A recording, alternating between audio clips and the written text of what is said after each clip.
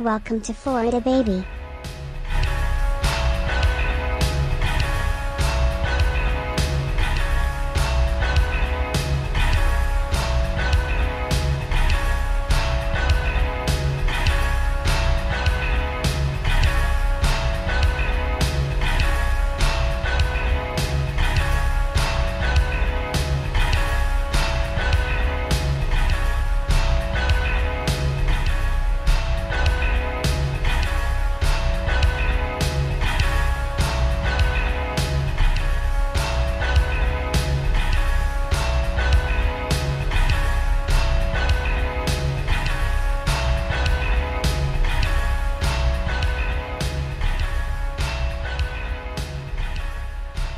Introducing Dr. Narco Longo.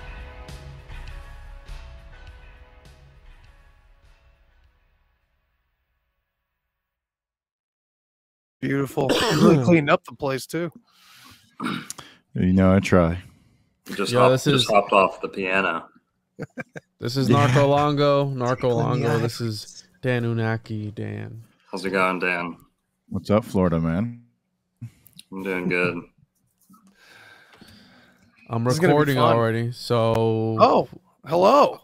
I'll introduce myself, and this is a Swapcast, I guess. It's going to go on everybody's channels. I don't know what the fuck this is. I just got off a 3-hour podcast, so I've been drinking, and I'm high. So welcome. I'm Juan from the Juan on Juan podcast. You can find me anywhere at the Juan on Juan podcast. And who do I have the lovely pleasure to be speaking to today? Oh, this is Andy Rouse from the Deep Share podcast, and you can find me as well everywhere at the Deep Share or the Deep Share podcast. And I too have done about 4 hours of podcasting already since 5 p.m. here on the East Coast. So I'm still rearing to go. This is the one I've been looking forward to the most. So hell yeah. Dan? Danny Unaki Dan from Rising from the Ashes, and I just got off work an hour ago, so I have not been podcasting, so I'm fresh. And then Dr. Narco Longo, the man of the hour. How's it going? Narco What's Longo. Up, great to meet you, man. Old World Florida on YouTube. The fucking celebrity, dude. This guy's gone viral. He is a disinfo agent, according to some. He's a messiah, according to others. So it's a pleasure to have you. And today we're going to be talking about some Bock Saga, Saxer Saga, and our hidden history, right? Our occulted history. That's going to be way different than the mainstream stuff. So we're here. And I know Narco Longo wanted to say something for about 10 minutes because he had some information that hasn't been mentioned anywhere else. So this is exclusive information straight from the source about some stuff that he said was groundbreaking that you say you're the only one with. What's up, bro? Well, let's not make the stakes that high. How about you guys tell me when you heard about the saga first, and how did you get into Saxer Saga? No. Yeah, the Bock Saga. Sorry. I heard about it from Dan about 1.5 years ago. From Dan. I mean, probably more now. And Dan's been talking about it for about 2 or longer, right? Mm-hmm. When's your birthday, Dan? Why does that matter? Because I'm a Just Gemini. tell him, Dan. You're a Gemini? Okay. Yeah. I got into the Bock Saga probably 2.5 years ago, if I had to guess. And I've been watching your guys' coverage of it a little, and I think you might even know more than I do about it. I would say I know more about the Saxer Saga. I coined the term Saxer Saga. Ah, okay. It was never referred to as that until I got in contact. I didn't know John then, but when I made the documentary, now I know him. And I just made another video today. It's going to have a little bit of this info in it. Cool. Especially one of these graphics that I've made. And I think I'll just have to share my screen a little bit. You know how to do that, right? You've already shared your screen before with me. Yeah, let's see. So yeah, check out Old World Florida on YouTube. He's got a great fucking channel. Yeah, lots of And great he content. goes into, he just released the Saxer. He did an exclusive interview with John Saxer, and he put out a whole documentary. So I'm excited to watch that. And we have him here. He's like I said, he's a local celebrity. He's about to start his own cult too, and he's already bought the compound. So Nice. we'll be podcasting from there too. Yep. Yeah. You can just show me a picture and I can. Right there, that's the one that does it for me right there. Okay. So yeah, right there. So Yeah, the cat fertility. The cat, these were found in Marco Island, near Marco Island, on the southwest coast of Florida, so Gulf of Mexico. And basically, part of my theory, which is not covered in the Bock Saga, is that these Vikings, the Finnish people, the original Vikings, who do not have their own Norse mythology, they have a very small, strange oral mythology.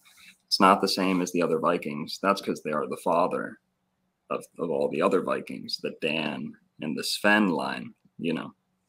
And this would be the original people from the North Pole. So they, the Finnish people, are the Phoenicians. This is what no one wants to admit. They're the only two people that could cross the open ocean in antiquity. And they were both, you know, had the long beards, Bock beards very often, and they had the wizard hats. So these guys had Viking boats, and every Viking boat had at least one cat. Now, the cats from the North Pole are sphinxes. Sorry, the lynxes. And the sphinx in Egypt is not a lion. It's not a lion. It is a bobcat. Lynx.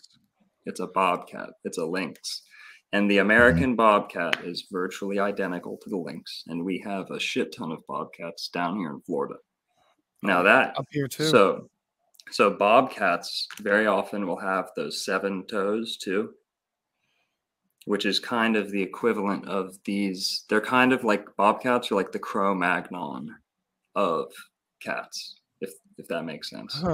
Every other cat in the world is domesticated or feral. The bobcat is the original royal cat from Eden, from the center of the earth, wherever, you know, the North Pole. And those were brought to Egypt, where you have the first domestication of cats. That's not actually true.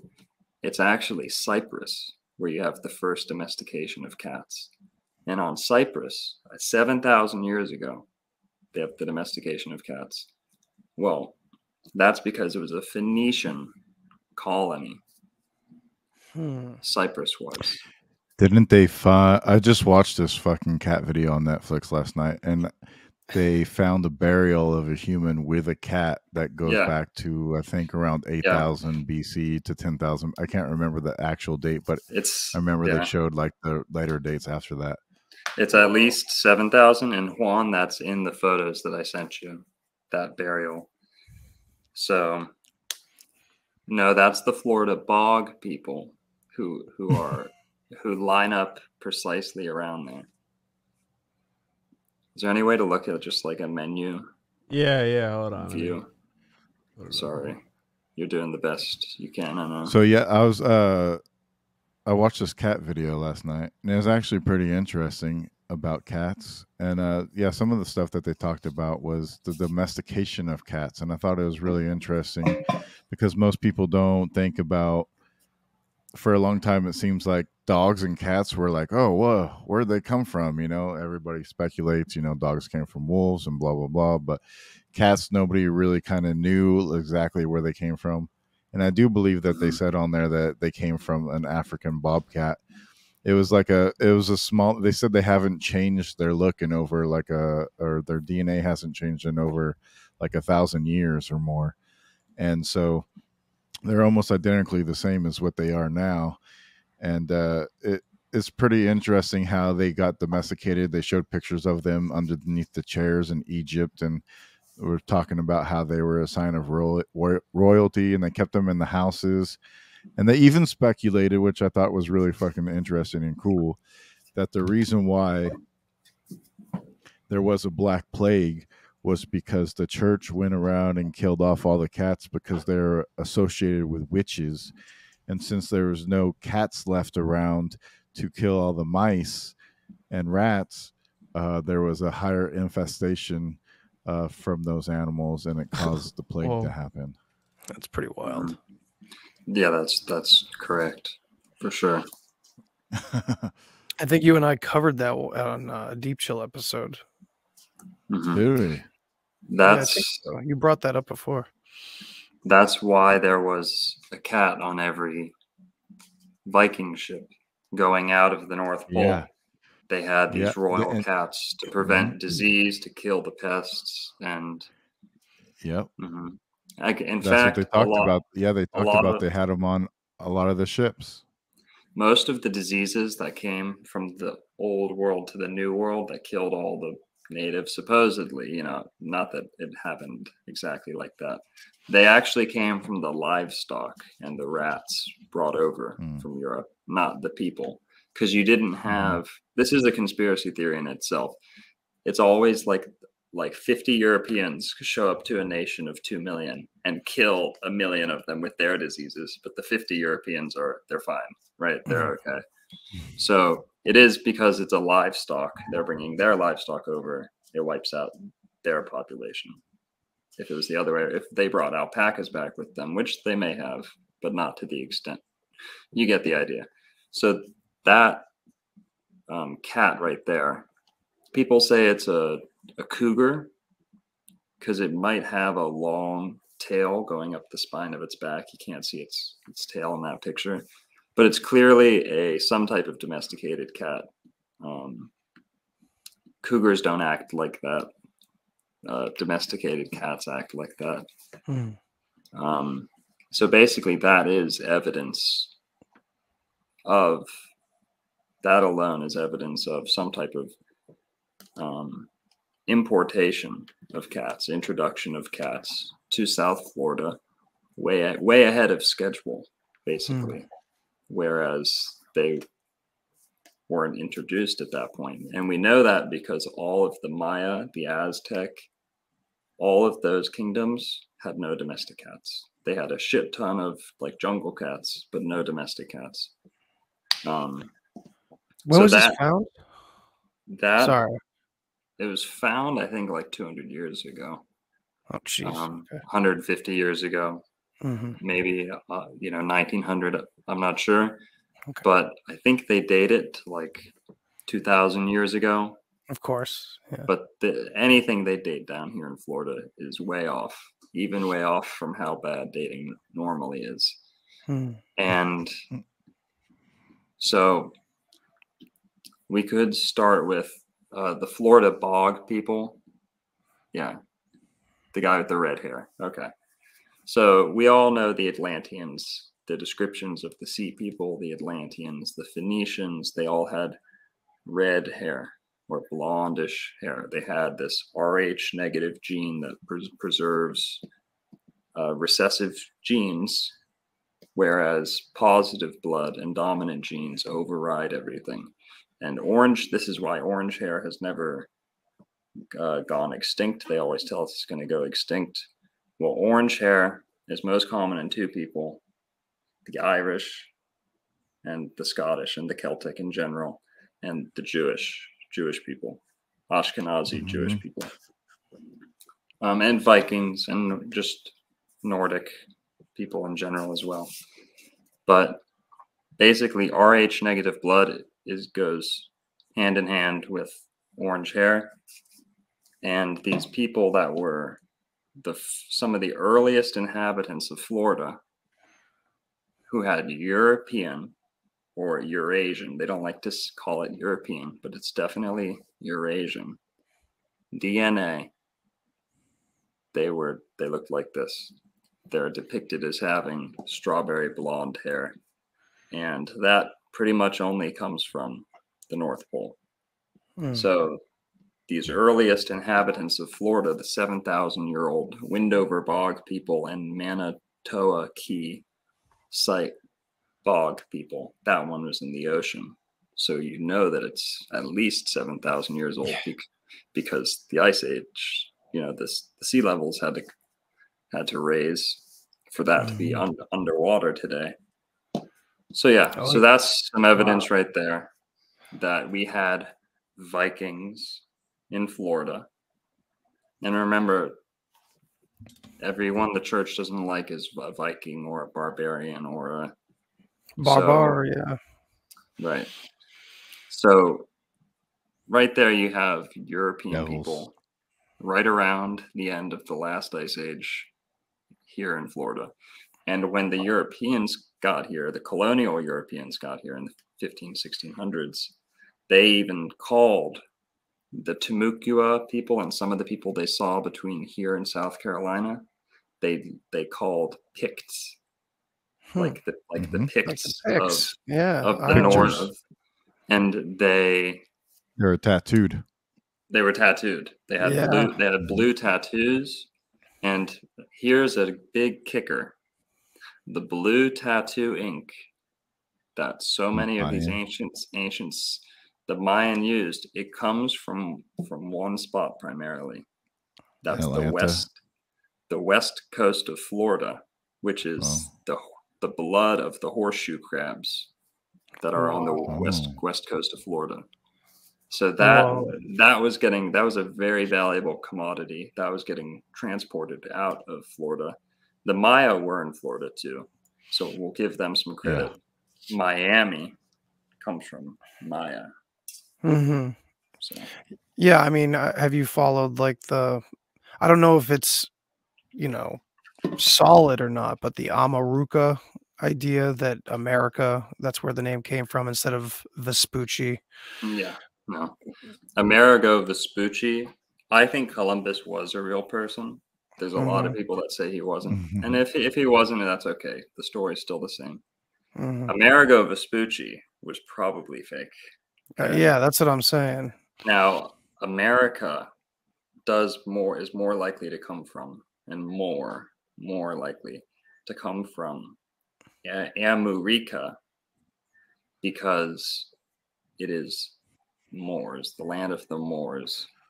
It was Moorish people. These are the dark Amaru. Amaru means yeah. shining serpent. Right. So it's all three. Yeah. It Amaruca, the Mayan, all of it. Yeah, it basically just ties them together. The plumed serpent is Jupiter. Now, I said earlier that the dragon is Neptune. The sea serpent is Neptune. Okay. The thunderbird, the lightning bird, the plumed serpent is Jupiter. He's the eagle. So we were touching on the war of the eagle versus the serpent people. Yeah. And this is the two philosophies on how the controllers decide to steer humanity, where it's the being more transparent with the occult and pagan mysteries and sex and drugs and stuff like that, being more open with it.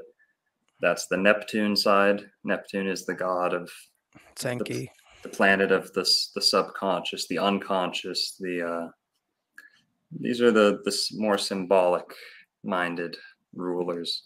And then you have the eagle cult, the eagle faction, and those are typically the war powers, like Nazi Germany, Rome. So do you think the Maya were like a hybrid of both the eagle and the serpent cults? And that's why they're the plumed serpents, because they're like a combination of the eagle and the serpent.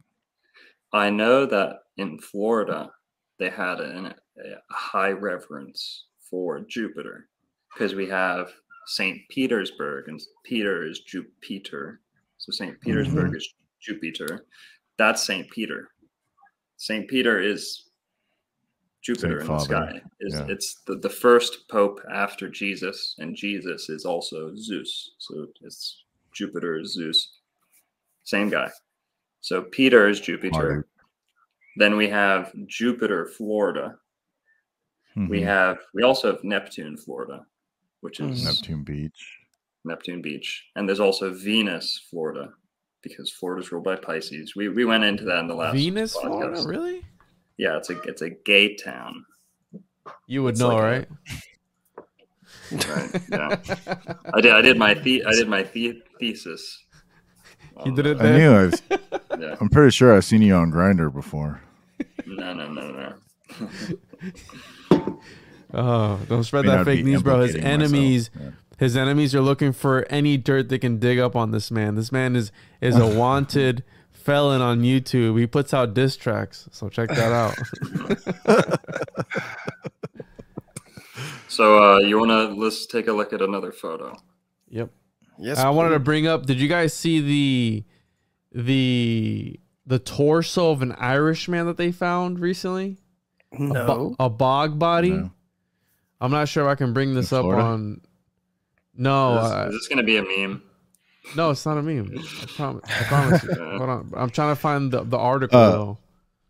Also, the reason why I was asking is because that bogman that we looked at the picture of earlier had strawberry blonde hair, and that's kind of like a combination of the bright red and the blonde to get that color. So it seems like maybe it could have been like a hybrid of the two. And if they were related before, then there's probably no reason why they weren't interbreeding together anyways, even if they had different idealisms.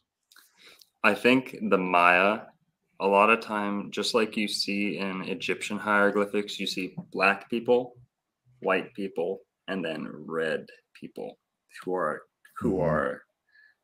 the people that are the redskins of America.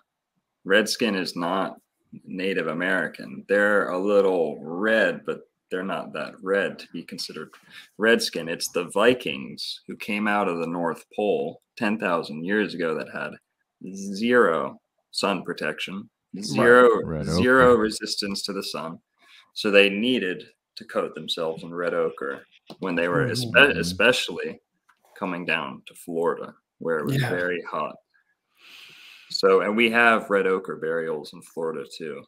And the bog burials are those you would expect to see in North Germany, Denmark area, and southern Scandinavia. Bog. So check this out. This is I thought this was recent, but it was in 2003. But I saw an article on my phone that was like, "Oh, look, recently found." But look, this guy stood 6'6". Yes. So they're really tall, and allegedly, Where did they find him?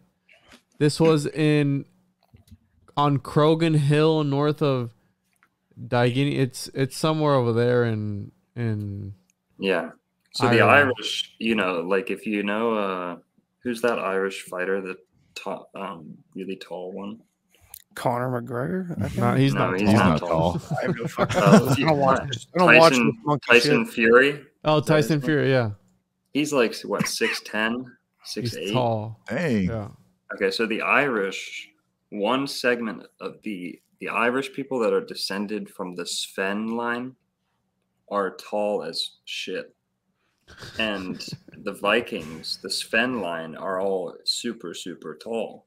The Dan line didn't get as much of those tall genetics. The Dan line was more corrupted. If you know the Bock Saga, they're the war people.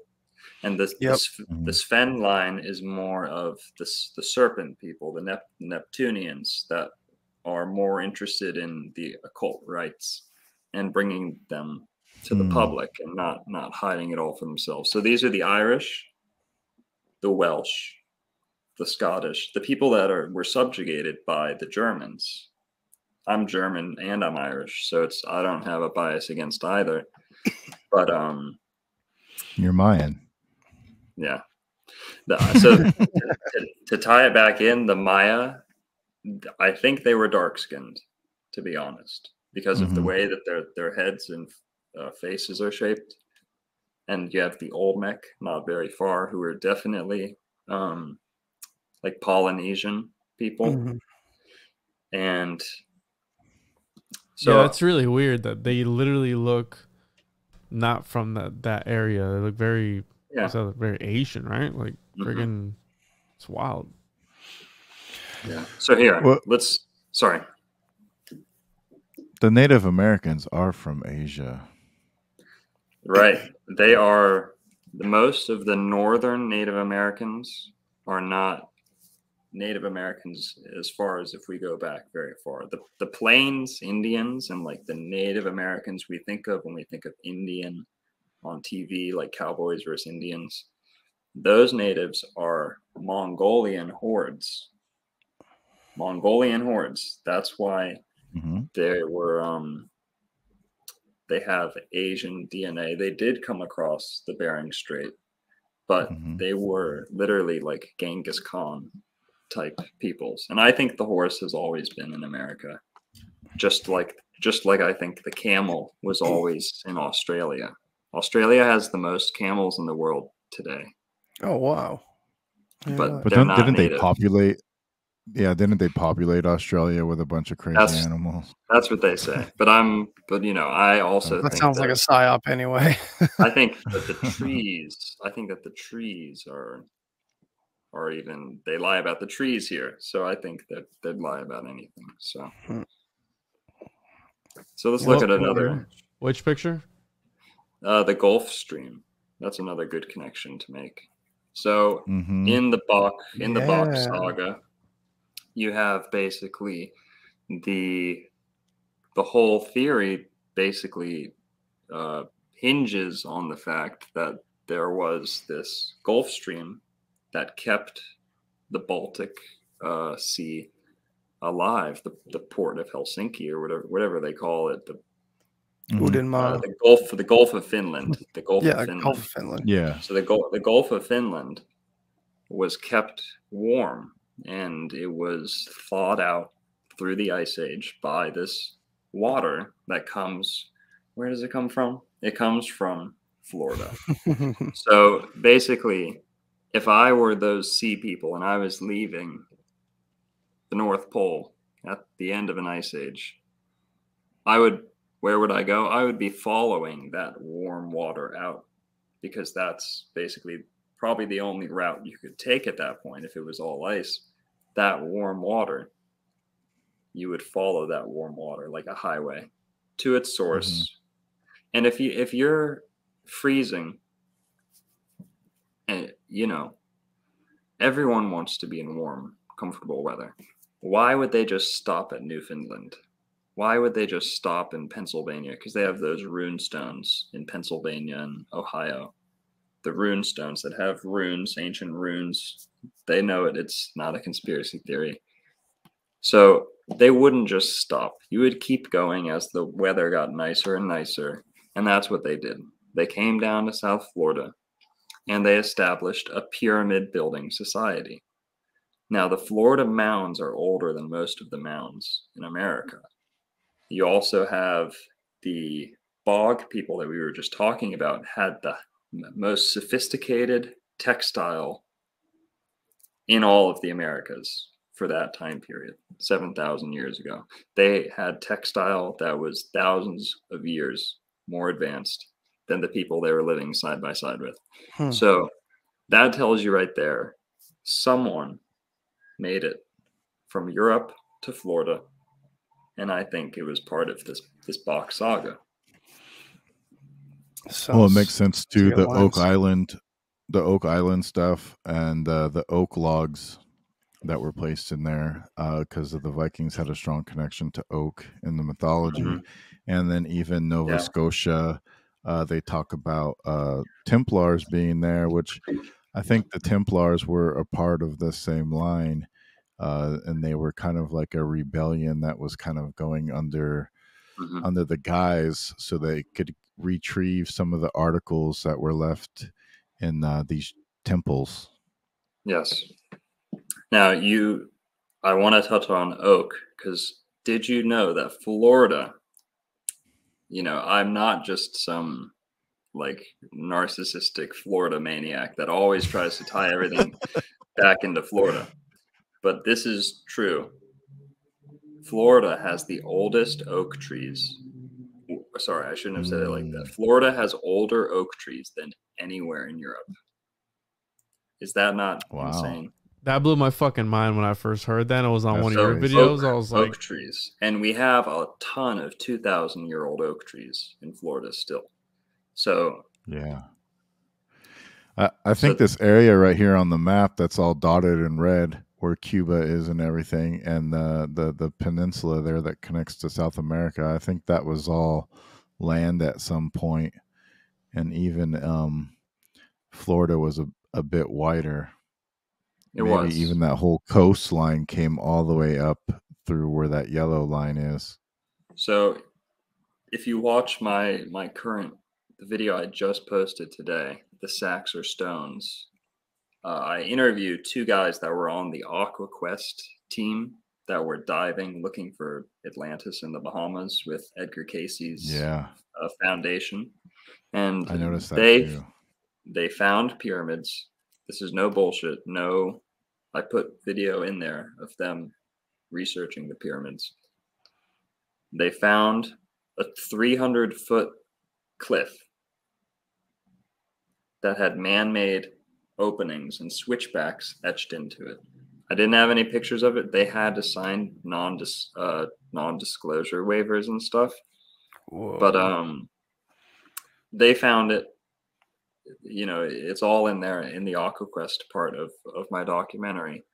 But basically, the sites that they were finding burials and stuff like that. And then we have the Windover sites that I was just talking about. Sorry, not the Windover site. The same culture as the Windover site is the Manitoba Key site. And that's the burial that was out in the ocean.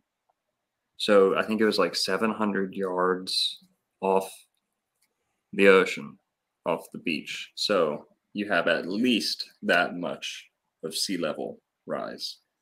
So, you know, someone was here. It was an impact, I heard. Isn't there something about an impact taking out the Gulf of Mexico? Some people say Younger Dryas.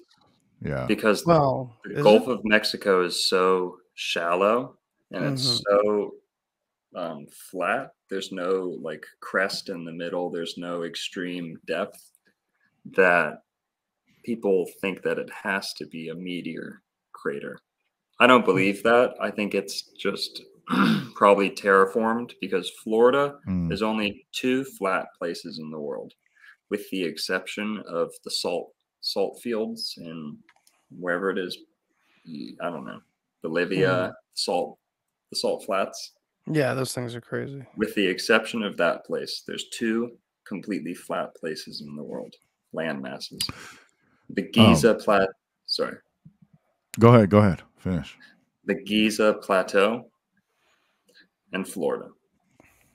So if you were building a garden, number one, that they had to level the entire Giza Plateau in order to build the pyramids on it. That's what's more impressive than the pyramids themselves, is that they leveled the entire plateau to have a perfectly level foundation. Now, Florida, I think, was terraformed the same way. Why does Florida have so many springs? It has the highest concentration of freshwater springs on the planet. That's because most springs come up out of the tops of mountains and come down. Florida has had its mountains sawed straight off. Therefore, you have like a limb, like a cut off limb that's just oozing, profusing blood like crazy. That's the spring water situation in Florida, where you have, I think it's freshly terraformed land, or maybe not freshly, but terraformed to the point where it's completely flat on purpose, because they wanted to have a garden, basically. You know, you don't want to. I think Florida is a garden. It's kind of like it was a recreational zone. It was more of like where the royalty would have vacationed, just like they do today. And Saxer believes it to be the main port of Atlantis and where they exported all their produce from. So Florida also has some of the earliest corn harvesting or corn evidence of corn, and it's this one isolated town in central Florida. So that right there tells you a little bit that it might be to do with the Bock Saga, because and the Bock Saga doesn't own this information. That it's the same story of the Aryan diffusions or the Atlantean people, the sea people that come from somewhere else and change society. So you have this Florida had some of the earliest agriculture in America too, and that's Hey, Juan. So sorry. Go ahead. No, that's all. Hey, Juan, go back to that map real quick again, because you were talking earlier about those big stones that were found in Florida with a hole in them. I was watching an Atlantis video, the Disney one with Simcha Jacobovici, and they were talking about see the pillars of Hercules right there at Spain and Africa, and then there's another little tip that comes out right there. That place was called Donia, and they found a bunch of those same type of big rocks with holes in them like that, and they were using them for anchors for the boats. And so it's almost like the same exact stone. So when I saw Saxer Saga, I was like, oh, that looks just like those stones that they were talking about in that video. So I've been kind of following like Tribe of Dan and stuff around because I've been noticing Dan and Dawn and fucking everything. That's what kind of got me connected into the Bock Saga in the first place, was because when Dan came up in there, I was like, what the fuck? No way. Like, here we go again. And so Donia connects into that Tribe of Dan stuff. And then the whole left side of Spain in the Atlantic was all called Celtibaria, where all the Celts and barbarians went. And I think the Vikings even went to Greenland at some point. So going down to Nova Scotia area wasn't too far from like the tips of Greenland either. So it all seems pretty plausible to me. Yeah, and we have a lot more convergence points that we're gonna be talking about. But you're absolutely right. You are. They were in Nova Scotia. Nova Scotia means New Scotland. So,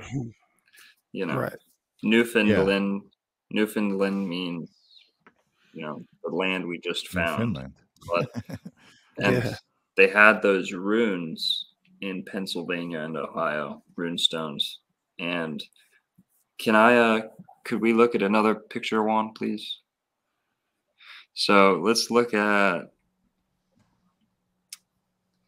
part of this whole thing is that what were they moving out to do? If you could click on like one of the pyramid ones, anyone.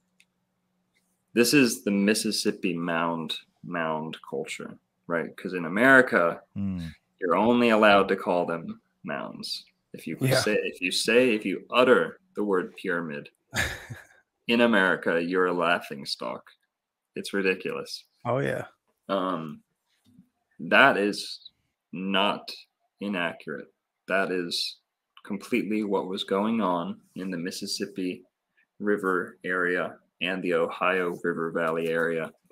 Now, to tie it back into the Phoenicians, the biggest evidence for the Phoenicians in America is the fact that all of the copper and tin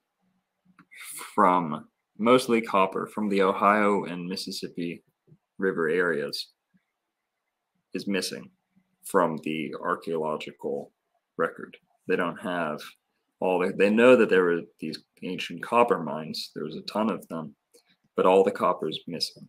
They don't have all the copper artifacts. But many of those copper artifacts, this like very well done, well crafted with finesse and finesse is where Finnish is where the word finesse comes from. Finesse, just like to polish something is Polish, right? And there's a couple others, but this craftsmanship, and you have the Clovis head spear technology, bifacial tool technology in Florida very, very long ago. But this pyramid culture was almost identical in many ways to the Maya culture, as far as how they orientated their pyramids. They copied the same Maya layout, basically. And we also have mammiform tetrapod pottery in Florida, which only comes from the Maya, or mostly comes from the Maya. Mm-hmm. So the Maya were definitely contacted by these Atlantean, 12 tribes, the 10 tribes, the 10 brothers, whatever story you want to look at it from, that went out from the center of the earth and went to the capital cities of the ringlands. And I believe Florida, if not just the whole Caribbean area, to be one of these hubs where they went.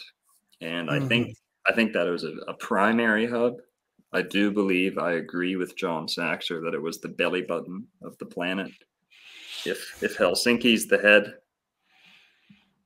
then Florida is the belly button. That's what I believe. Mm-hmm. Because it had some of the tallest trees in the world. It has the most fresh spring water. It has the ability to grow tropical fruit and traditional agriculture, grains and stuff like that. Mm-hmm. It's just a very unique place. And it seems very artificial. I love it. I love Florida, but it's very artificial. Even today, everything's landscaped, and it seems like it was always meant to be landscaped. It's just so hot and mucky that it seems like it's in a state of disrepair, rather than, I think it was like the Babylonian gardens where humans were very involved in the ecosystem here, where we were cleaning stuff up, we were irrigating, and we were monitoring everything. And we just don't know how to do that today. So what you're left with is a mosquito infested swamp, which it's not as bad as people think. If you know about, you don't clean out your pool, right, for a really long time, it turns green. It's stagnant. Yeah. I wanted to ask a question about this picture because it looks like the sides of pyramids there, on the sides of them, they're actually growing crops or something, or it looks like some type of green, like sod. I guess the sod you get here in Florida, bro. Yeah, Florida's the biggest producer of sod because it's so fertile. The ground is so fertile here. They don't know what it is because the soil quality is actually pretty low, but you can grow anything you want here. It does have very rich soil as well, but so it's like a botanical garden, right? It's like what they did with the rainforest, right? It's like an out of control botanical garden. They're like, hey, nobody can ever live here. Nobody could ever live here. And they're tearing it down. They're coming across entire complexes. Oh, what did that mean? Oh, that there was people there? But you just said that nobody could ever survive there. So they're finding these, it's like an out of control botanical garden. That's wild. Like you said, you quoted, I think you said it, that one of the first expeditioners went through Florida and said, humans can't live here. Like only God. It's God's country. Only God can live here because it's so. But whatever. Wild. Let's move on. If you want to, I wanted to say something about the navel too, because I kind of disagree with what you said, and somewhat, but not really. But the whole naval idea, there's like these naval civilizations all over the place. I think Petra is another naval place. When we talked to Michelle Merle, I asked him what Nephilim means because there's Nephilim and Nephilim, and he said Nephil means naval. So I think that maybe Nephilim is these different naval homes where they all went to. So you said that they're there for the gods. So possibly this is where the gods resided in these different naval homes in these different places all over the planet that were the center of these other ringlands. Mhm. That's Yeah. kind of how I see. You're right. You did mention in the Mediterranean, or right outside of the Mediterranean, they found some stone anchors. Now they find a lot of stone anchors in the Mediterranean, and they find some out in like the Polynesian Sea, Indonesia area. What makes Florida significant in that, what makes them distinct, is that their anchors are, until we see otherwise, are the largest and the oldest in the world. Now that would indicate that you had the most source, original, well trained people that knew how to make boats that would be large enough to need anchors that big. So you also have the most canoes in the world here in Florida, and they find those, they pick those out all the time. So it, like, you know, I think so much wonderful stuff happened in the Mediterranean, and I don't want to take away or claim any other country's significance, but I do think that as far as naval history, here on the west coast of Florida, you have the most ballast stones that large ships like that would have needed, and you have the most stone anchors, and they're the largest. Unless I see somewhere else, as far as John and I know, and we've looked really hard, they are the largest in the world. The one that you see one in the mountains of Ararat that is even remotely as big as the ones in Florida, and that one's about as large as a man. I think it's 8 feet tall, maybe it's only 6 feet tall.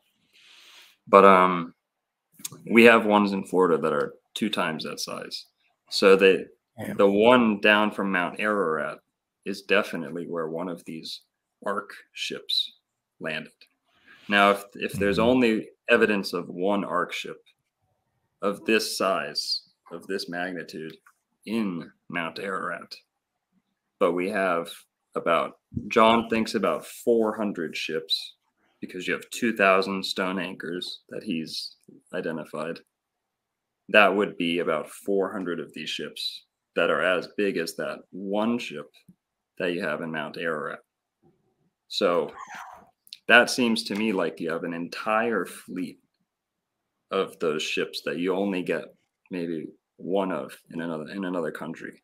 That kind of indicates to me that ship in Turkey, very probably, if it didn't come from the North Pole, which it probably did come from the North Pole, but Florida was the primary port, because Tampa exactly. Tampa is a natural harbor, and it has a external harbor. You have the east coast of Florida. In Plato's description of Atlantis, there's 2 things that really give it away as being Florida. You have I think he says 1,100 mile canal. I don't know if it's 1.1 something. I don't know if it's 11,000 miles long or 1.1 thousand. Oh, 1.1 thousand canal and seawall that surrounded the outward coast of Atlantis. Florida is the only landmass in the world that has a thin stripped seawall that goes all the way around it. That's the intercoastal of Florida. And the intercoastal used to be freshwater at one point. They added all these inlets, so now it's salty. It used to be much more fresh.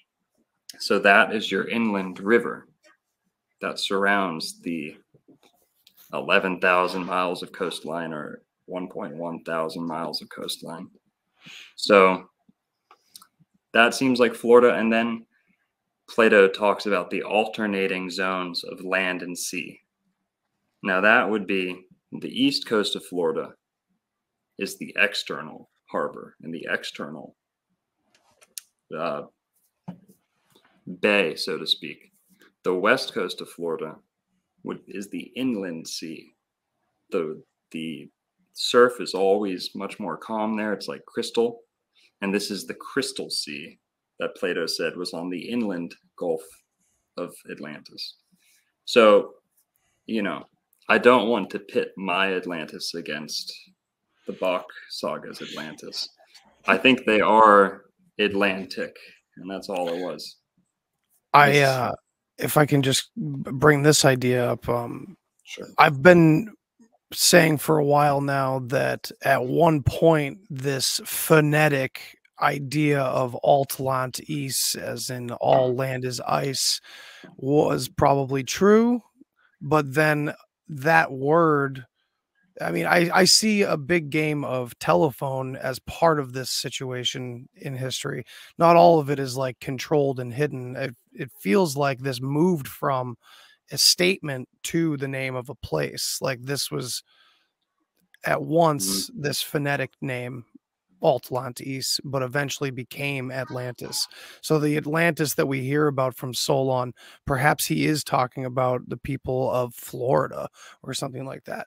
Long, long, long before that, we have this Atlantis, you know? Does that jive? Yeah. Yes, I agree with you. And I've always said it's the duty of every group, culture, person, family to make a claim that they are the first, they are the original, they are the source. That's the first step to pride and, you know, being proud of your lineage. And we should all be searching for those connections in our own culture, our own state. And so basically, Sorry. Yeah, that's okay. I had a question for you. Because the western side of America was known as Aztlan, and very similar to Atlantis. Why do you think that part of America was considered Atlantis also? It was Atlantis. In my documentary, the whole continent? The whole continent was the greater Atlantis Major, because it's the Atlantic landmass that only the Phoenicians and the Vikings knew it was here. The Greeks and Romans never left the Pillars of Hercules because they did not have the knowledge of the stars. The Phoenicians had the knowledge of the stars. Now, the Phoenicians are not the original people either. The Finnish people are. The Phoenicians are one of their colonies. And that's the colony that contended with the Greeks and the Romans, who are the Jupiterian races that worship Jupiter. And that's okay. There's nothing wrong with Jupiter. He's the best planet. But the Phoenicians and the sea people, they revered Neptune and Poseidon because they didn't have any land power. The Scythians, who are the Scottish, the Scuti, they're also the Swedish, the Sven line, the Scythians, are the cavalry. They were the cavalry, and the Phoenicians were the navy. And these were some of the first people to smoke weed, by the way. They introduced weed to the ancient Americas, and they're the ones that brought cocaine and tobacco from South America to the mummies, who did smoke tobacco and did use cocaine. That's not a conspiracy theory. Right. You can look it up in your little MSNBC Fauci bot, standardized search engine, and there is cocaine and tobacco from the Americas in Egypt. So someone went across. It was probably the Phoenicians. The Phoenicians became the Moors, and we have all this Moorish history in Florida too. So the Phoenicians were here too. It may have just been the Phoenicians, but somebody had a shit ton of boats lined up on the west coast of Florida that all dropped their anchors in groups, in clumps of 10, 20, sometimes 100, all in a small little area. They're all in my documentary, not all of them, but the ones that we could see. And, you know, I always think to myself, or say to myself, the truth is where they don't let you talk about it.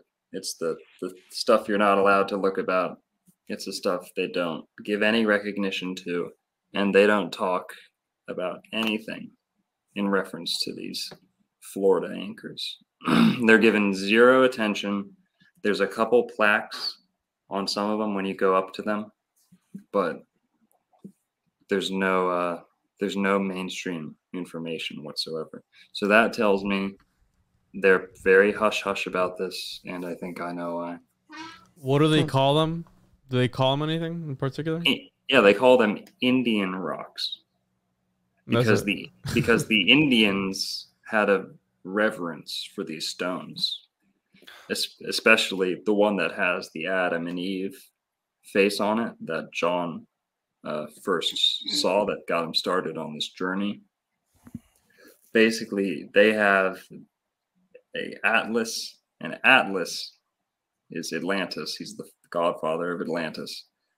They have an Atlas and a Hesperus, or an Adam and an Eve. Adam comes from Atlas. Adam was punished with the Adam's apple shoved down his throat by God. You know, God, he fucked up, and God took the apple and shoved it down Adam's throat. So then we have Adam's apple. Well, Atlas is man. Adam is just man. Atlas is just man. God put the world on man's shoulders. So man, as a gender, has to bear the weight of the world on his shoulders. Women bear the weight of the world in their hips. The feminine, that's where girls have their power in their hip power. But that's why Atlas was cursed to hold the world on his shoulders. If you look at men, they're top heavy. They're shoulder guys. You look at women, they're bottom heavy. So I don't know why I was talking about that, but no, I like the connections. So let's look at another one of those. I think we should get into the actual Bock connections. If you could just like Bock Tower. Yeah, could you just click on the Bock Tower, that one, Juan, please? And Juan, you said you've gone there, right? We've both been there. That's great. We should go together, bro. We're gonna go there soon and film something there. Nice. But basically, that is mostly marble. It's mostly marble, pink marble. There's a little bit of limestone too, but it's mostly marble, and granite, I think, is the gray. I could be wrong. So that is not Tartarian. Sorry to disappoint people. That's kind of why I haven't covered it so much yet. I do think that was built in 1925 to 29, whenever he built it. And because there's pictures of it being built, they're not the normal fake construction photos. I think it was built, but there was a tower there before that we have no information about, and it was made of stone blocks. So and how have you gotten there? I have a picture of that. I didn't prepare it for this. Okay. For this meeting, I don't have a picture of that. But it's like a depiction of a previous stone them, structure. It's them ripping down the old stone. I think it was just like a water tower or something. Sure. That's what they'll say it was. But it's the highest point in peninsular Florida.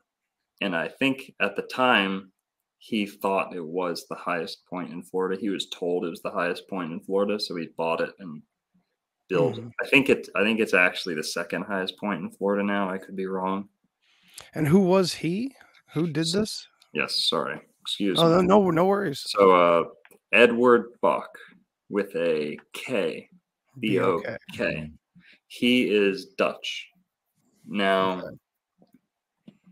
I know in my gut they're related, because I know how families work, and to be that close back then, they are related, and they're also related to the Bock, like Johann Sebastian Bach with a CH. And we know, yeah, we were wondering that as well. yes, they have some of that royal blood in them too. Bach was a genius. His kids were all geniuses, and you know they have finesse. If you have some of this old Finnish blood, the elven blood. Yeah. This is where Finnish. I don't know if you guys have watched my Hell on Earth, my own. No, I can't wait. So it's about this stuff. It's my first video that did really well was actually about the Bock Saga. Oh, great. Wow. It's funny too, because like I have scoured the internet. I mean, and maybe you're just that shadow banned or something. Disinfo, not shadow banned. But the Bock Saga, basically, I forget why I was bringing that up. But sorry, no, it's okay. So here we have the Bock Tower. It is huge. It's unlike anything else in Florida. This was built for a purpose. This was not just some retired guy that wanted to build a cute little garden for his friends and community. That's what we're told. Edward Bock is considered one of the most influential men. Yeah, thank you. That's a good picture to rest on for a little. So that's the tower from afar. And he basically set out to build a Garden of Eden. And he tried to design his garden like the Garden of Eden. He had a tower. I don't think there was a tower in Eden, but he built that tower. And that little picture you see right there, that hammered etching into metal, I think it's copper or bronze, I don't know. But that picture is basically Eden. That is, he has all of the images of Genesis, the scenes of Genesis, printed onto the tower. So he's either obsessed with the Garden of Eden or he's trying to tell people it's the Garden of Eden. And this is only 60 miles from Tampa Bay. So you could drive there in an hour from where John is talking about a lot of his stuff going on with the Garden of Eden. Then you have E.E. Calloway, the Christian pastor and writer, or I think it said he's a lawyer. He wrote a book about Bristol, Florida, near Tallahassee being the Garden of Eden, because it's where Noah built his ark. So you have all the ark stones in Florida, which are definitely anchors of ancient giant stones. Some people say they're balloon anchors, like more stones to moor, because if you're mooring something, you're anchoring it. That it's a mooring stone for airships. That's not a bad theory, but I think they were underwater. There's a lot of evidence of them being underwater. So you have the most ark stones, ark anchors, and then you have the gopher wood that only grows in this one area of Florida on the west coast. That was almost definitely the wood that Noah built the ark out of. And that was the basis for this other guy's story. Saxer has nothing to do with that guy. His own independent research, his own findings, and had no knowledge of that guy until I asked him about E.E. Calloway. He didn't know. Or he saw it in the video I made. But blah, blah, blah. So you have two different people arriving at the same. You know, I don't think I've ever heard of someone saying Pennsylvania is the Garden of Eden, or I don't think I've ever heard someone say Virginia is the Garden of Eden, or right. But basically, Jackson, Missouri. Really? Oh, really? Right. That's a weird one. I've never heard of that. I want to point out the guy that did this engraving, Samuel Yellen. He was an American master blacksmith and metal designer, and he went to this right here. I saw. Oh, nice. Yellen received awards from Art Institute of Chicago, the American Institute of Architects, the Architectural League of New York, and the Bock Civic Award from the city of Philadelphia. Oh, wow. In 1925, the Bock Civic Award. and obviously he did these are all his works. And he Nice. did the Bock Singing Tower in Lake Wales. And he did a whole bunch of other stuff. But he's a Wow. interesting cat. Buck, buck, buck. Mhm. So if we look at, and I think you said it, Andy, earlier, like Bog Saga, Yeah. like the Bog people. Hmm. That's a good connection to. Yeah, it could the be Bog phonetic. Saga. Everything's phonetics. Everything's. It's weird. Yeah, and you can ask, like you've been saying, like you can go on your MSNBC or whatever and look up, real etymologists, and they'll tell you the same, that it comes from phonetics first. Mhm. Yeah. We'll get into some more etymology at the end if you remind me. But Bock Tower right here. Basically, it has Eden on it. Yeah, that's my whole thing. Florida's the Garden of Eden. You don't really have to believe that or not. But what is very important, can you go to the one that shows the picture of, can you scroll down a little? I think there's more than that. That's all I got, dude. That's all you got? Mm-hmm. Oh, shit. Okay, let me send you one. It's probably there's two without. Yeah, something those two. here. Okay, yeah, they were in my iCloud, so they didn't pop over to you. Let me see here. But yeah, interesting bog because it's like swampy or watery area. And berg or borg, borg is like castle, and berg is like something that sticks up, or like a burr, like a thorn on a rose. Burr. A spur. Yeah. Right. So Good that's connection. why like St. Petersburg is like something that sticks up from the ground. Right. There are no bergs. So why is there a berg in Florida? Because berg can mean mountain. It can also mean like a city. It can also just be a stone. So it might be a symbolic stone. But here, I'm gonna send you. And this is what material is this door? This door is wild. It looks gold. Looks like gold, yeah. It's called bronze rapouse. Jeez. Whoa, How do you say dude. that? I forget. But I'm here. Yeah, I'm Juan, gonna take some super close-up photos when you go there again, man. Yeah. I'm about to jump on the little.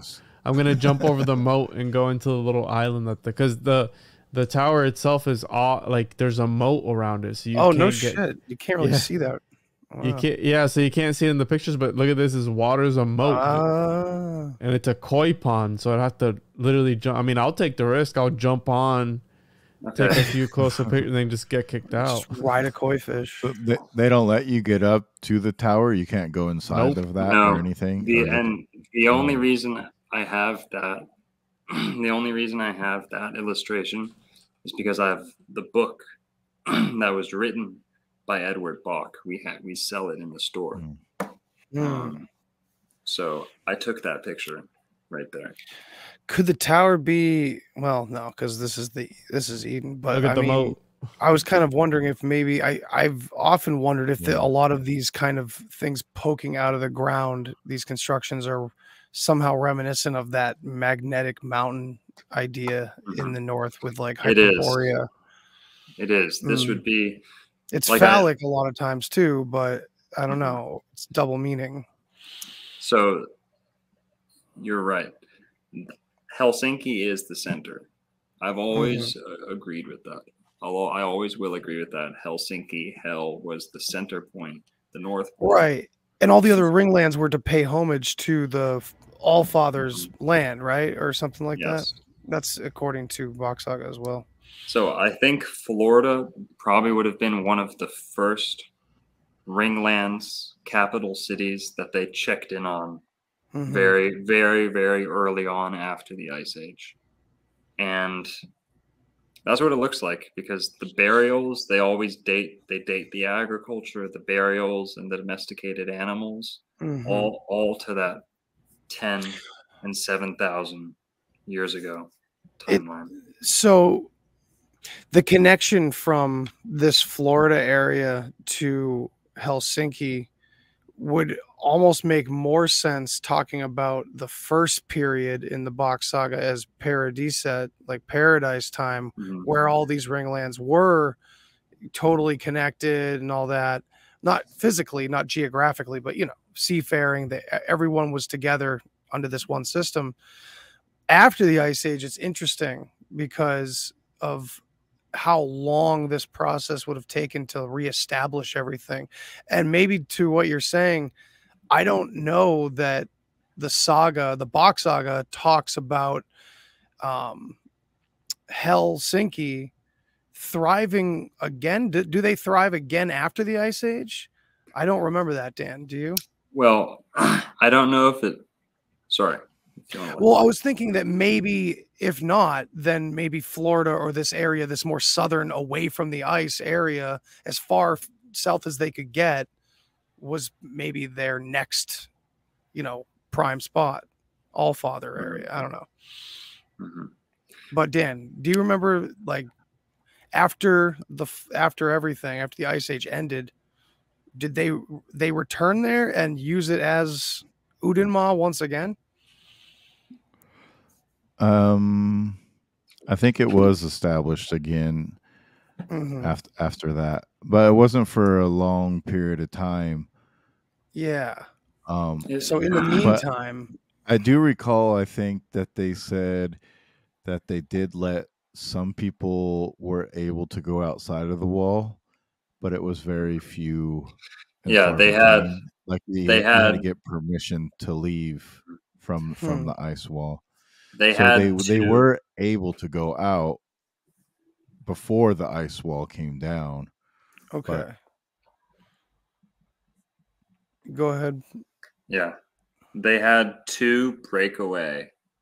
Those are like the Dan and the Sven, the 2 breakaway who didn't want to sit around during the Atlantis period, because the 10 brothers went out and established the 10 tropical kingdoms. But then you had the leftovers, and these weren't the same people before the flood. So I think they were expecting this hierarchy to like hold up forever. Right. I don't think they understand, and I'm not trying to like patronize them, but I don't think they understood the astrological ages, if that makes sense. Eeyore Bock and his family, would probably be a good time to talk about that. Eeyore Bock and his family, I believe, originate from the age of Capricorn. So we're in the age of Aquarius now. The next age, 2,000 years from now, is going to be Capricorn. So that would mean Bock family, if I had to guess, a lot of these events they're describing was 22,000 years ago. Now, you can throw that timeline right out the window. It doesn't really matter. but basically, Eeyore Bock means goat, right? Bock means goat in Dutch and Swedish, the root Finnish. And the box, I forgot what I was saying. About the goat symbolism. He represents the goat. Right. Capricorn. So Eeyore Bock, I believe that the royal families of antiquity had a crest, an animal, right? Like a family animal, family like Game of Thrones, the stag family, the dragon family. So, and we know this to be true. You had your coat of arms, your family's coat of arms, and it usually had an animal on it. So the animals, you used to, and my evidence for this is that in the Bock Saga, he talks about how all the boys were born on the spring equinox, how they would plan the births so that all the boys would be born at the same time. And learning astrology before that, I heard Santos Bonacci say 5 years ago that the ancient Babylonians and the Sumerian armies and stuff would have their men born in Aries to be the best fighters, the best soldiers. And their archers were Sagittariuses, and so on. And the women would be born in May to be the most fertile. Now, when you look at Eeyore Bock, we know that he was born out of compulsion, where it was like, he needs to get born right now, right? And the guy basically had sex with his daughter in order to make that happen. It was the only choice. Now, Eeyore Bock is a Capricorn. His father, Knut Victor Bockstrom, was also a Capricorn. So that tells me right there that family bears their children in the sign of Capricorn. If you know your astrology, Capricorn is the timekeeper, because Capricorn, the goat, is ruled by Saturn. Saturn is the god of time, chronos, chronology. So they are the timekeepers at the center of the earth who keep all the history alive, and they had all the timelines. If you go to South America, who is the Saturnian race, because there's 5 planets, 2 luminaries, that gives you 7 planets, but the 5 planets, right? Because the sun and the moon don't count. Those 5 planets produced the 10 tropical races. You have 2 African races, you have 2 Asian races, you have 2 American races, right? So those planetary correspondences are there. And when he talks about the Dan and the Sven, if you know your astrology, the eagle people, the Jupiter people, and the dragon serpent people, who are the Neptunians, the Poseidons, the people that worship the subconscious, the unconscious mind. And they tend to forego military strength and kind of just dolly and just dilly-dolly and just play around in the gardens and take drugs. And the high priests. Kind of, yeah. It could have, right, you're right. It could have been 2 different castes that got pitted against each other when it's supposed to be like this. It got turned like that, maybe. So now you have St. Patrick kicking out the serpents, all the snakes, from Ireland, and that is the story of the Dan line, because Patrick is my middle name's Patrick. Narco Patrick Longo, yeah.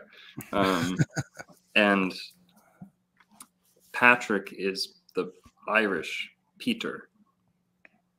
Potterick, like Harry Potter with his lightning bolt on his 3rd eye chakra for Thursday, who is Thor's day.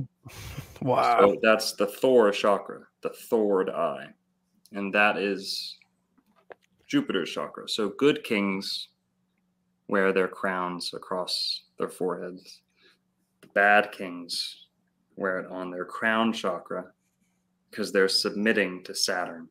They're snuffing their crown chakra, like a yarmulke, a zucchetto is the Catholic version. The zucchetto, the Catholic yarmulke.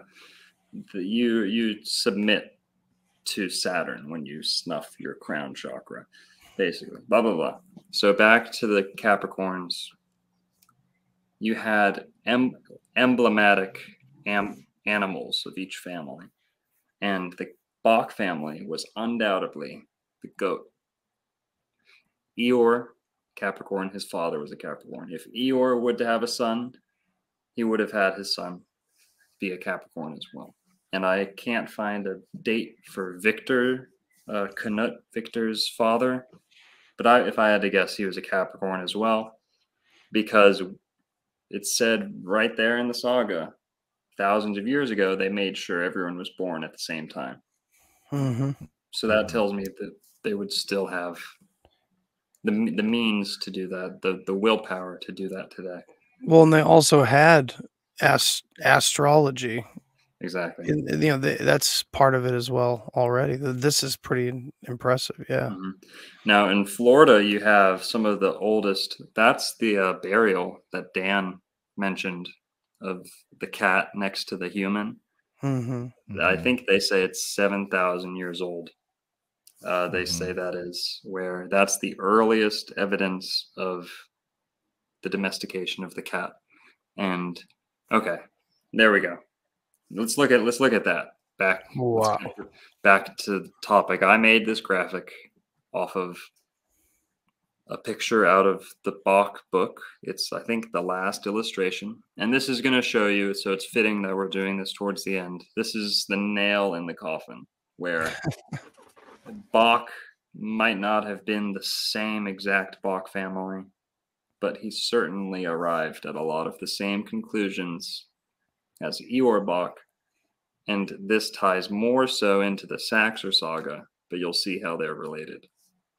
Now, the Bock Tower claims to be Eden. He says his garden was like the Garden of Eden, right? Now, if you could, do you have the capability to zoom on these guys? If you could start top right in the photo, let's just go clockwise from top right. So in the description, he says how he put in the old cities, the cities of old. Now, what's interesting is that there's no St. Augustine in this picture, which is the oldest city in America. So there's no St. Augustine. There's no Tampa. There's no Miami. But there's Charleston, South Carolina, Palm Beach, Florida, and then Tallahassee, Florida, which, as I said before, was right next to Bristol, which is where Noah got the wood for his ark. And most of these giant old ark ships were being made from that wood. That is right next to the Apalachicola River. So that's the apple of Eden, the Apalachicola. That's where you get the Appalachies. That's a native word. We're told that's a native word. But if you know your phonetics, you know that is the same word as apple or Apollo. Yeah, either way, it's still significant. And Appa in Bock Saga means basically the wise man, like the grandfather, I believe. Yeah, you're right. Now, if we go down to the right, please. There's Palm Beach. For some reason, Palm Beach is not that old at all. It's only like 120 years old. I'm sorry, I misspoke there. I just realized it in my head. I'm thinking Oko and Aka. Yeah. So Is Appa the big bison, flying bison from Avatar? I don't know. It is, yeah. Apu. But Appa is also Okay, yeah. No, it's Appa. Yeah. Is it Appa or Apu? It's Appa. Apu is from The Simpsons. I'm gonna fact check. That's right. He's the fucking Indian guy. I'm an idiot. Anyway. So if we look at the dragon right there, you see, I have it labeled for the video that I made, and Saxer talks about there being a dragon in Eden, and the dragon would be this serpent, or in Florida we have alligators, and there's these depictions of ancient giant alligators, blah blah blah. It could very well could be a dragon, or the basis for a dragon. Imagine if you lived in the North Pole, you came over to Florida for a short amount of time, and you saw those things, and then you had to go back to Finland or whatever, and you only had that one experience to base this animal off of. I'm sure they were big back then, bro. They were huge. I have a picture of like 10 Indians going up against one alligator. It was crazy. But so that's why it's labeled dragon. That's not very relevant to what we're talking about. But then hidden on the compass of the map, you have this fleur de lis.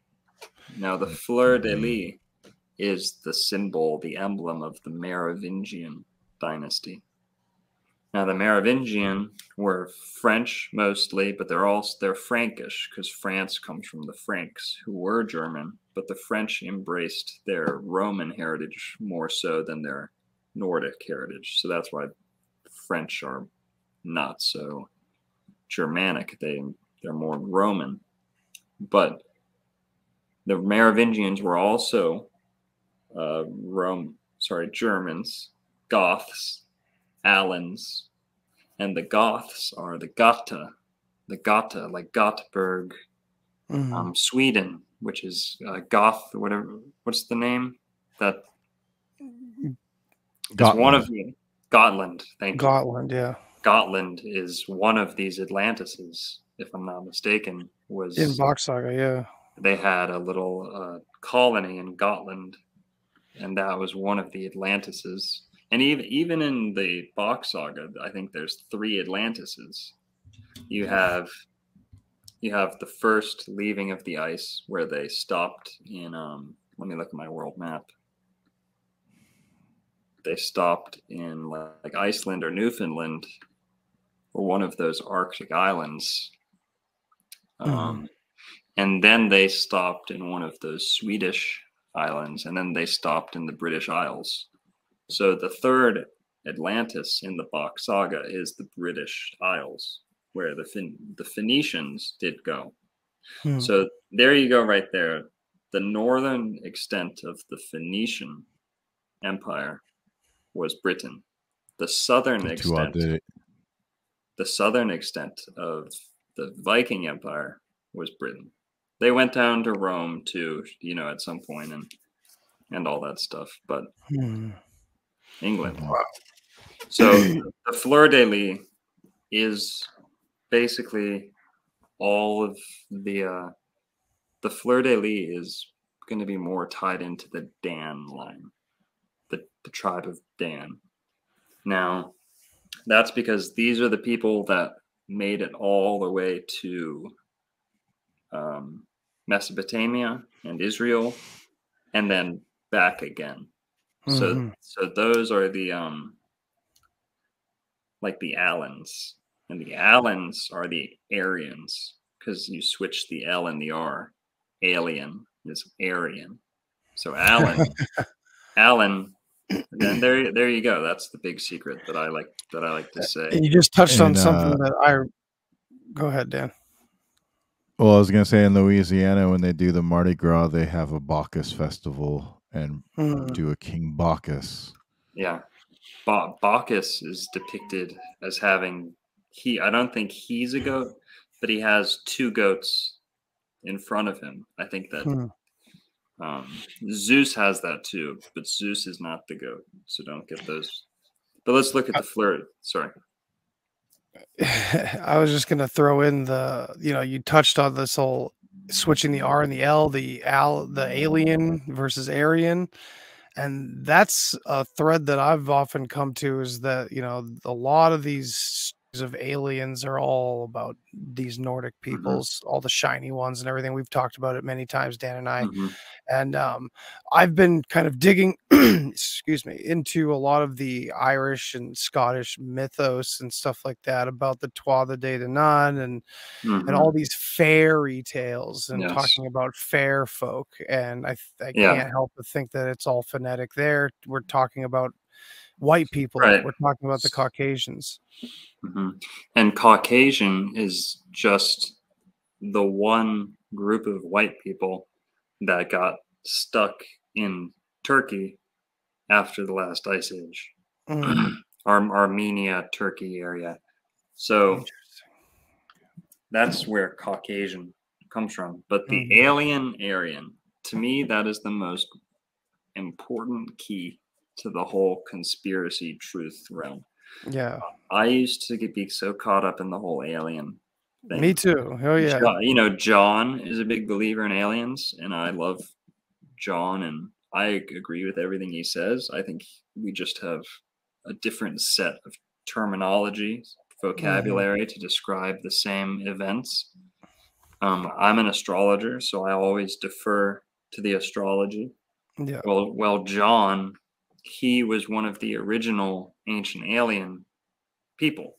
He knew Zechariah Stitchin personally back in like Oh, wow. the 80s and 70s, and he knew Eric von Donigen. He actually debated Eric von Donigen at one of the first Whoa. Ancient Alien conferences. He was arguing, debating a panel of three other people on whether or not there was a capstone to the pyramid. So Interesting. he was arguing in favor of a capstone, and I think the other people were arguing against there ever being a capstone.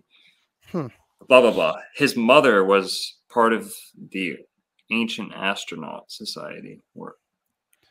Well, that's interesting because I mean, we even in the conspiracy-minded community have, Admiral Richard Byrd's quote-unquote journal that I believe his entire family denies is even in existence, but it plays into that, especially if it's fake.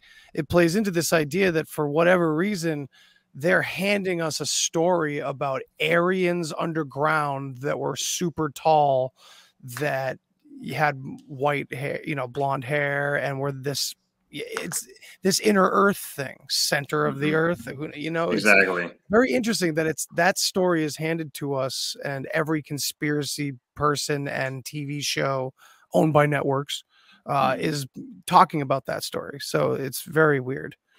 Yes, like you said, you hit the nail on the head with like a golden platter. Like, hey, Nazis and aliens right here. Primetime History Channel, primetime just Discovery Channel. It's the most viewed thing on their channel. It's the thing that they push the hardest. So Ancient Alien is definitely a psyop. Right. I've always said you can take the word Ancient Alien and swap the R, and congratulations, you now have the most censored word on the planet. Whereas aliens is going to be the next COVID. Absolutely. They're preparing us for the aliens, but alien is Aryan, and all these ancient sites were created by Aryans, not because it's the German Nazi party. It's because the Japanese are Aryan. The Persians are Aryan. So the cradle of civilization, Persia. Japan, who had some of the most refined ancient culture, and they have the Ainu, who founded their upper class, and the Ainu of Japan are the Anunnaki. Yeah. And the Anunnaki are the reptiles. They're the samurai. The why they're depicted as lizards sometimes is because you had primitive people encountering people that probably had full suits of armor. So they would call them dragons or lizards or stuff like that. So you have the samurai of Japan, and then you have the Sarmatians of Poland. And those guys wore armor, and they were a sword warrior class, a warrior society. And they are the same as the samurai. Wow. And basically, at the end of World War One, or maybe it was a Russian Civil War or Russian Sino-Russian War. I don't know. At the end of one of these wars, they had a Polish saberman, a Sarmatian, go one-on-one with a samurai. One-on-one with a samurai. And the Polish guy won and killed the samurai in a single swoop. So it's the same culture. You had the Sarmatians, and they were like the Hun, these Eurasian steppe travelers. That was the cavalry of the Finnish or Phoenician navy. And the Phoenician or the Venetian or the Von. The Vonner people, like Finland is Vinland. Yeah. And Venice. And Sven is the Von, the Venice people, the Phoenicians. They're the sea power people who have the sea power. And they're supposed to be a mercantile class. What happened in in ancient times is the mercantile class usurped the spiritual class and the warrior class. They made a deal with the warrior class to usurp the spiritual class. So they've stolen the spiritual caste, which is supposed to be the tip of the pyramid. They've stolen it, and now the mercantile class is holding the spiritual class hostage. So they've turned religion into a commodity. And they exported that the same way they export their little cookies and toy action figures. They put them on boats and ship them around the world. They do the same thing with religion today. So religion got usurped by the mercantile caste. There should be 7 castes or 5 castes.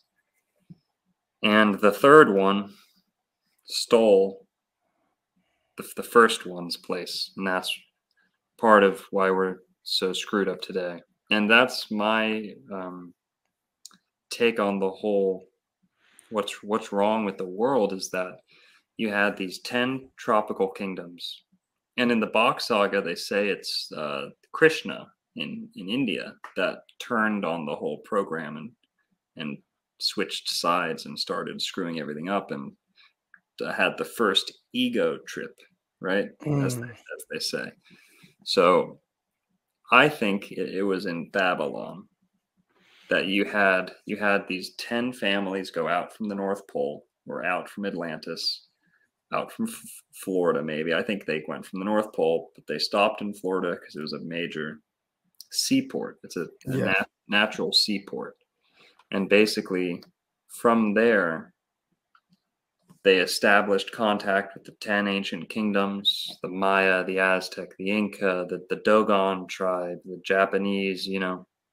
They established contact, and then the one tribe, the one group that made it to Babylon, they got to Babylon, they saw how degraded and how awful the common people were, how much work it was going to take to reintegrate agriculture and astrology and all that stuff. And they just said, fuck it. We kind of like this, where we know everything. We have all the food. We have all the language. We have all the mathematics. We have the technology. They kind of liked it like that. And this would have been the first, kind of like the invention of lying, where they went back on the program. Right. Started refusing their offerings, and they switched to the black magic. Right. This is why you get civilization coming out of Mesopotamia, which we know it didn't. Right. We know it didn't come from Mesopotamia. You have Indian history that is way older than that. You have Nordic history, like runes etched on stones that are way older than that. But yeah, that's why you get Babylon. Babylon is the archetypal bad place, and it's where the languages, I think, got mixed up as they started. You had, and Tolkien knew all this. Dude, yeah, he as soon as he translated Finnish grammar, that's when he wrote his first Elven language. Exactly. Because he knows Finnish or Phoenician and actually English. This is why Bock told his story in 3 languages. Yes. The root, the Finnish, and English. And actually, Finnish was the least important of the 3. Because it was the Vonner language, wasn't I believe so. The Finnish, the modern Finnish, is very Asian influenced. It loses a lot of the European nuance because they were taken over by the Hun, and the Hun came through and split the northern Yurgic people from the southern Yurgic language families. That's Hungarian. Okay, so there's another thing. Why does it tie back into Florida? Juan knows this. I talk very sideways. That's fine. This is great. We're just kind of brushing all of these topics, and that's okay. Just to keep it, unfortunately, like I can't go too much longer, but I mean, by all means, you guys could keep going if I had to go. Right. Let me get there was one more connection I wanted to make, other than the Fleur de Lis being right there. That's the Merovingian dynasty.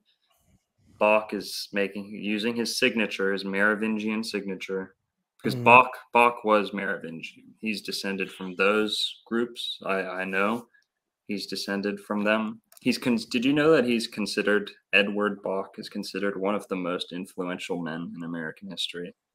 That's so bizarre. I've never heard his name before. And why is that? It's because he edited a woman's journal, the most popular woman's like home journal.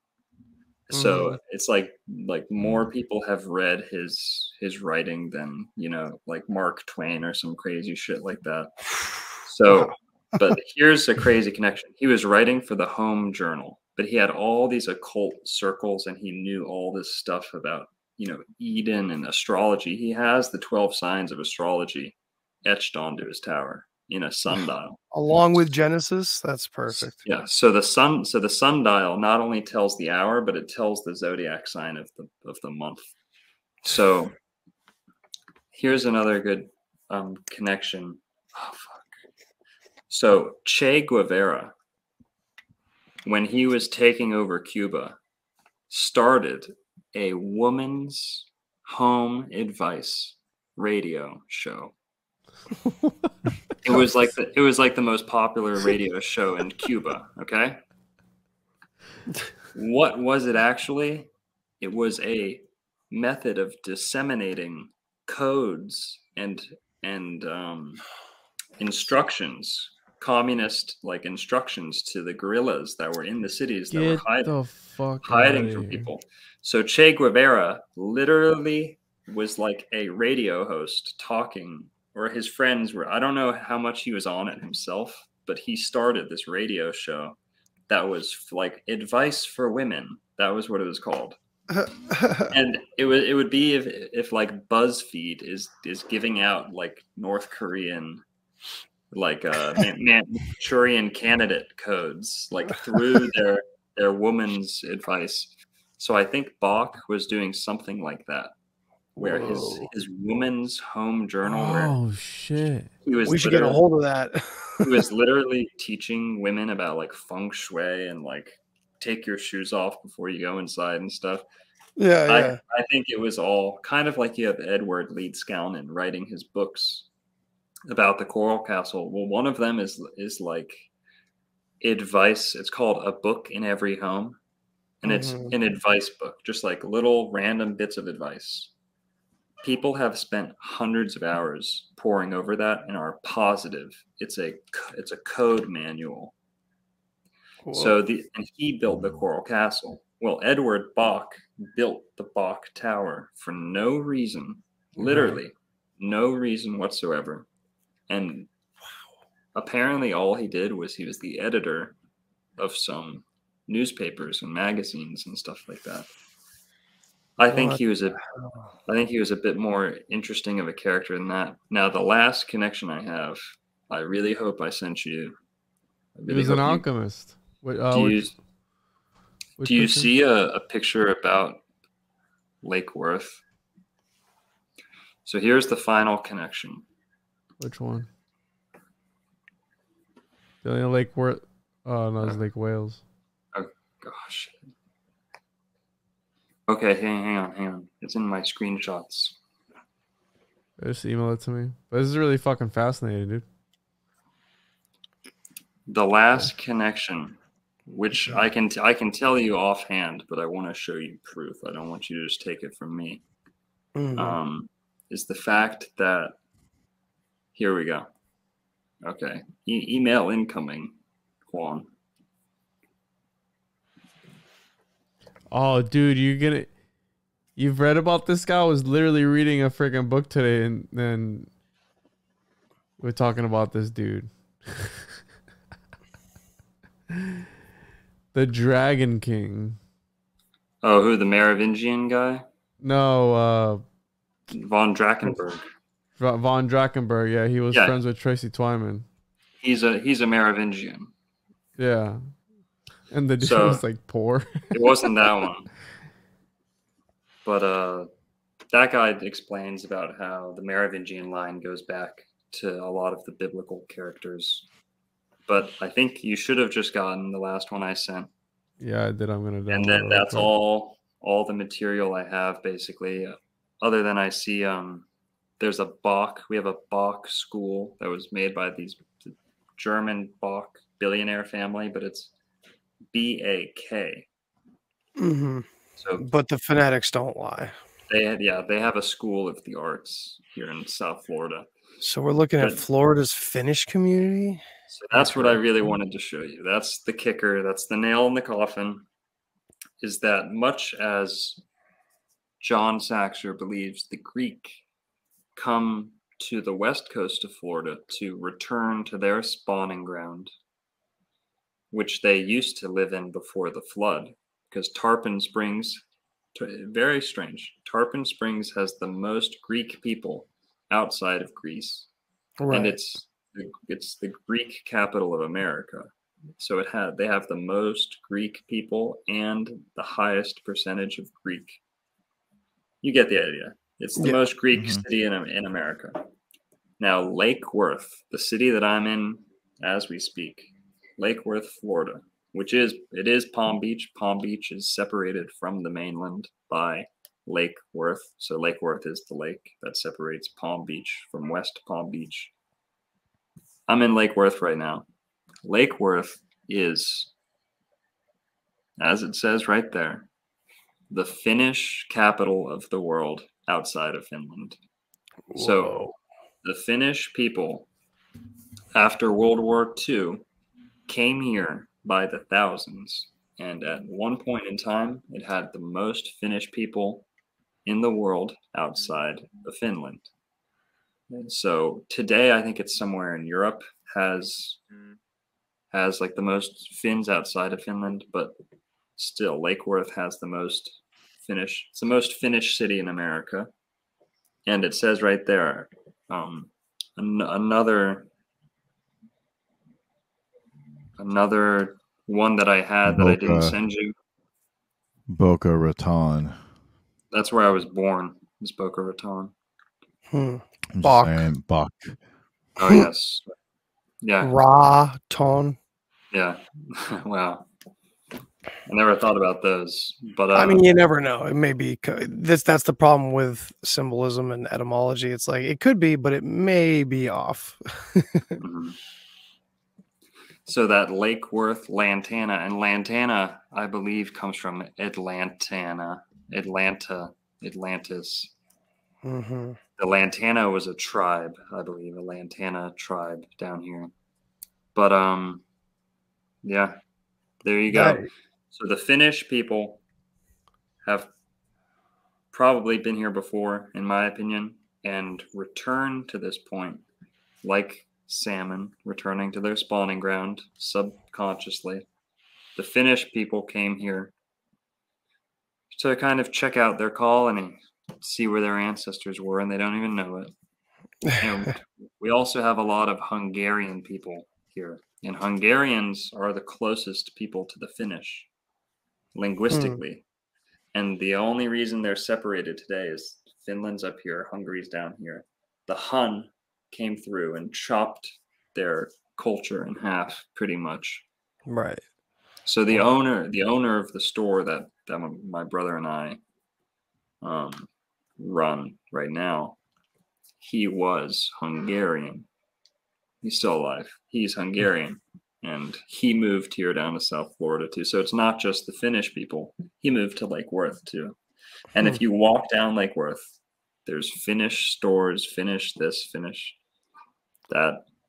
So wow, that's there incredible. This has really tied a lot of things together. I looked up the story. I looked up Boca Raton. It says the city's name comes from Boca de Ratones, a Spanish term meaning rat's mouth. Yeah, that appeared on early maps and referred to hidden sharp points and rocks that nod or fretted ships' cables. Wow. Well, yeah. So you're right. Yeah, that we were taught that growing up in school. It's actually if you know Spanish, it's actually the mouth of the mouse, because raton means mouse, and the word for rat is different, if I'm not mistaken. Rata. Yeah. Rata. So it's the Like mouth rat. of the mouse. Yeah. Interesting. But, Dr. Narco I wonder what the Longo. mouse. And Come one- on, is one the more mouse thing. a constellation or anything? No, but the craziest thing about Florida, if I had to say it in 10 seconds, is the whole state is ruled by the sign of Pisces. Pisces is ruled by 3 planets, Jupiter, Neptune, and Venus. You would have to be astrologer. You'd have to be an astrologer to know. Florida has 3 cities named after planets, Jupiter, Neptune, and Venus. So the ancient people back then knew it because they made all of their temple and mound and pyramid arrangements. They plotted them to the constellation Pisces. Pisces comes from Poseidon because Pisces is the fish. It's the sea serpent, the whale, the sea monster. They're the last sign of the zodiac. Aries is the first. Blah blah blah. Yeah. But Dr. This was Narco great, Longo man. strikes again. one more thing. So, narco, I'm a nar, right? I like to think that I'm holding up my end of being a nar, like the narrators in the old. What's the longo, bro? What's so long? Is that a dick joke when you did that? Narco Longo? We are talking Bock Saga. No, that was my government, my shill. They gave me a name of shill names to choose from, and I chose cool. Narco Longo. Fucking disinfo agent. Well, there you go. Hey Juan, That I was- heard your other episode with what's her name, Carla, and Slick Carla, Dissonant. And there's a lot of connections there to this too. The 10 kingdoms and the three crowns. That has to do with the 3 northern 3 Caucasian ones. races. Yeah, and then the 10 tropical kingdoms. Interesting. Or the Moorish kingdoms. This is nuts, man. We're 109. broadening this. We're like ripping open lost and stolen history now, rather than just peeking through the curtains. It feels like Yeah, you're not peeping maybe Tom I'm anymore. being too poetic about it, but that's what it feels like. Well, you can find me at the Hold On Podcast, and you guys can play your You can stuff. find me at the Deep Share on all the socials. Hit me up, contact at thedeepshare.com. It was really nice to meet you, man. From the It was great. ashes. Rising from the ashes. Check it out. Awesome. Yeah, thanks, guys. It was nice meeting you two. You two as well. Y'all Yes. have each other's info. You guys can hit each other up, and we gotta do this again. Yeah, I'm sure it'd be fun to pick each other's brains more. Thanks, sure, Juan. Yeah, for Juan. sure. Yeah, thank you, Yeah. Juan. Appreciate Thanks, it. Juan. I'll send all of you the file. So Okay. Please do. appreciate you. Yeah, for sure. All right. Take care, everybody. Have a good night, guys. Later. Thanks. Later.